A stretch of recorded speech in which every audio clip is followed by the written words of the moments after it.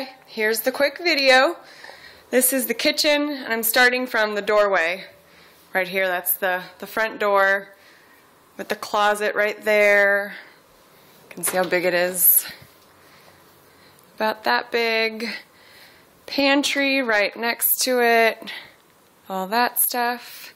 Swear those aren't my goldfish. Here, right to the left, is the washer and dryer. Back out a little so you can see the water heaters up there, shelves, and I'll let you see the washer and dryer a little closer. Those are the ones we're going to get rid of.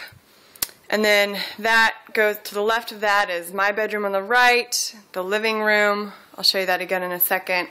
Gia's room. And then this is the kitchen, a little computer area over there, the islands, or the island. And then here's the the kitchen stuff, the fridge, wine, microwave, oven, counter space, lots of storage space, sink, dishwasher, whatever that little area is. And then here's Gia's room. Sorry with all the backlight.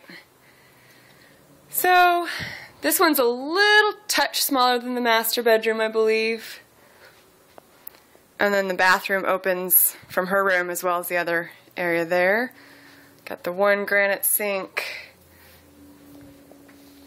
Toilet over there. Her closet is packed with stuff. Sorry, she's getting ready to move, obviously. So her closet comes in like that.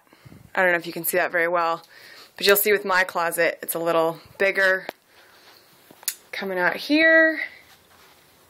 Again, the living room,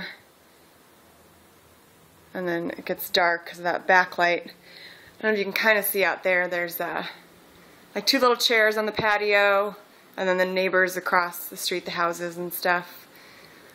My room over here.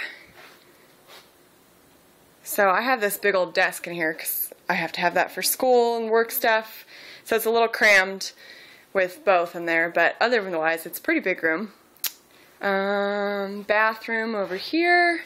So this bathroom's great, master. Two big sinks, the mirror, like storage space over here, the whole thing.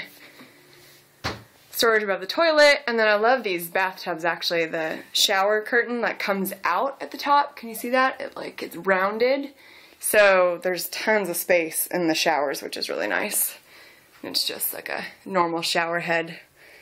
My 4,000 beauty products. Typical girl.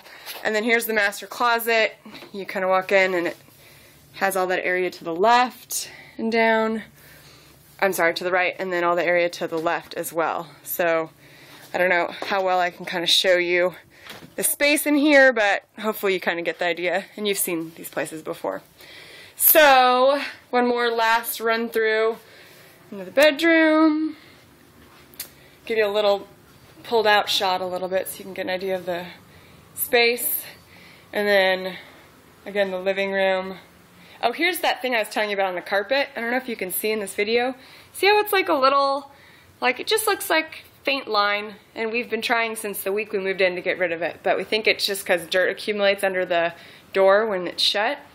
So I'm not sure what the deal is with that, but we could always try and get it out with chemicals. I just never have. And the kitchen from over here, and then front door, 3 doors open. So hope that helps.